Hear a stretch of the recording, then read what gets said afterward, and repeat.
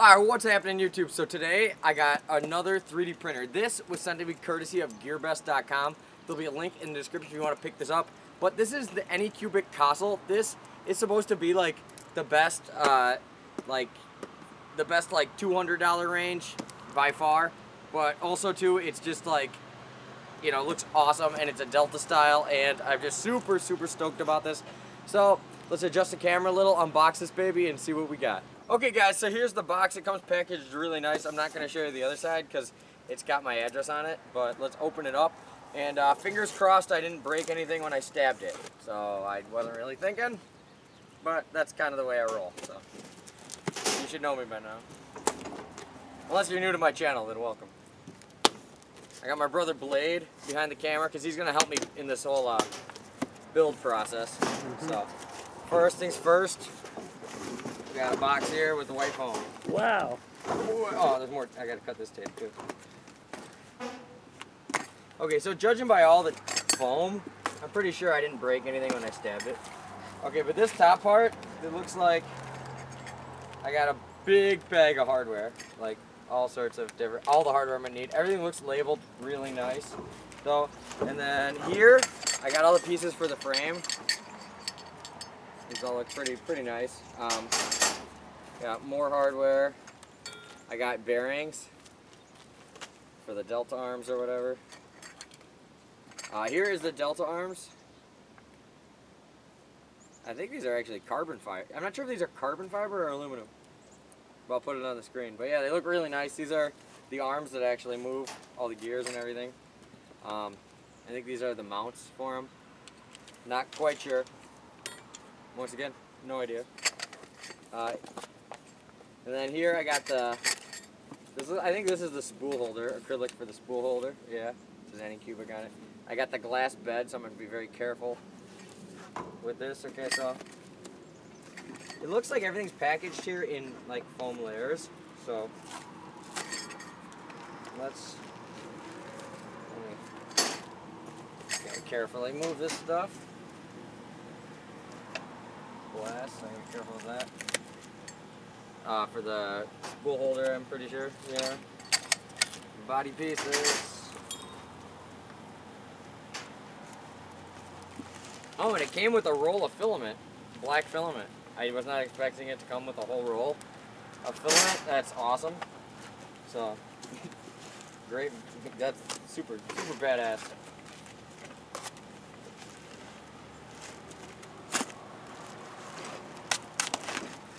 There we go. Okay, and it looks like where I stabbed into the box, I think we're fine. I don't think I broke anything important. Cool. US power cord, awesome, but it looks like it was originally a European. I gotta it looks like I'm gonna have to wire that or something, or I don't know. But it's got a real build manual. Here, like, I don't know if you can see this blade, but it's got like a legit build manual. So I think me and Blade are going to try to build this completely just off this manual.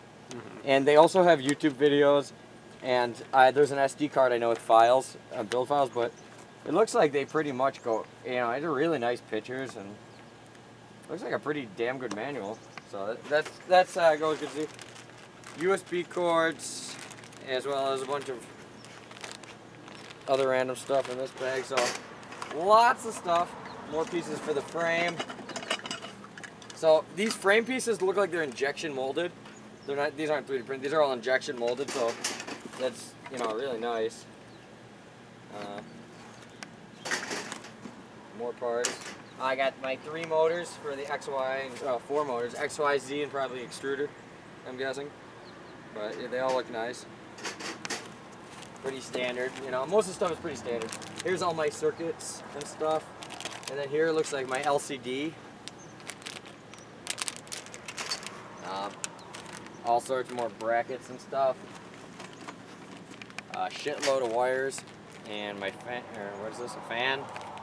A bunch of wires. The front panel to the LCD. It looks like my hot end. Wire connections. My thumb drive that should have the files on it and everything. So super cool. And then more screws. I don't know what they go to. Oh, you know what? I don't know. It's weird. They come with an SD card and a thumb drive. So I don't know. Maybe won't. I don't know. I don't know how this works. Well, we'll let you know as we figure it out. We're noobs here, but this will be our first Delta printer, second 3D printer built. These are the longer body frame parts. So, what we got here? No idea what this goes to. Little metal piece. But yeah, lots of metal pieces, which I like because the frame looks like it's all built out of like quality shit. It's like injection molded parts, or aluminum, or carbon fiber. So pretty cool. And then what I really like though is you don't have to wire up a power source. It's just got like a standard plug, like super awesome, like too awesome. So that's much better to me than you know, wiring anything up. Also too, there's some stuff here. If you can read Chinese, you can read that. But we got English too, just in case. So I don't know, some important directions. And then as well as a checklist. This is the upgraded version too of the Anycubic Kossel. Here's for the assembly. If you want to download the PDF or whatever, I think this takes you to their Google Drive. So assembly, then your setup and your firmware and software. So we might be using that. So yeah, pretty cool. So this is everything that's in the box. Yeah, it's a lot of stuff. I've seen people say this takes 4 hours to set up. I've also seen people say it takes 8 hours to set up. So me and Blade, this is only our second build, so we don't really know what we're doing, but if we can do it, I think you can do it. So we're gonna time lapse the build, and this first video is just gonna be the unboxing and build, and then after we use it a little bit, we'll do a review video as well as some other. But you know, very impressed just from the parts. Let's see if we can put these things together. We're doing it faster than 8 hours. All right, faster than 8 hours. Yeah, we ain't doing that again.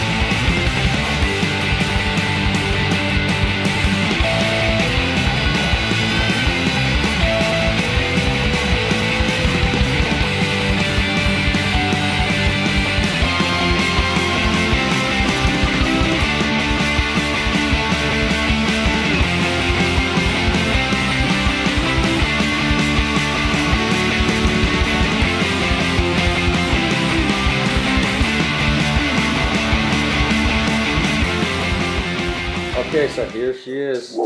She's all ready, all done. We just need to install the firmware, but we're gonna go get lunch first. Get some gyros. And we'll see you guys in a minute. Okay, Blade got the firmware all figured out. It wasn't working on my laptop. On Windows 10, or I don't know why, but the Arduino, how do you say that? Arduino? Arduino wouldn't open on my computer, so we had to use my brother's computer, which makes no sense.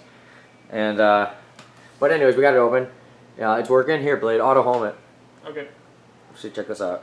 Still a little computer magic. Oh yeah, look at that, computer magic. So, it looks like we're just gonna put some filament in it and start running our first test print. Okay guys, as you can see, it's up and running. I've printed a couple upgrade parts for it, as well as I made my little test Cura robot, and I made a strain relief for my other 3D printer. So, freaking awesome. So thank you so much, GearBest, for sending me this. Thank you, my brother Blade, for helping me set this thing up. But yeah, in one day, we had this thing up and running. My other 3D printer, I'm on 5 days of it, and I still don't have it running. So for less than $200, you can get a huge 3D printer that prints very fast and with very good quality that you can, put together pretty good. The instructions worked pretty good. The booklet was good. They had videos. They had stuff on the SD card. The firmware setup was a little tricky, but it wasn't really that hard. They went step by step through it. But yeah, if you guys want to pick up one of these, there's going to be a link in the description. You can get this for $169.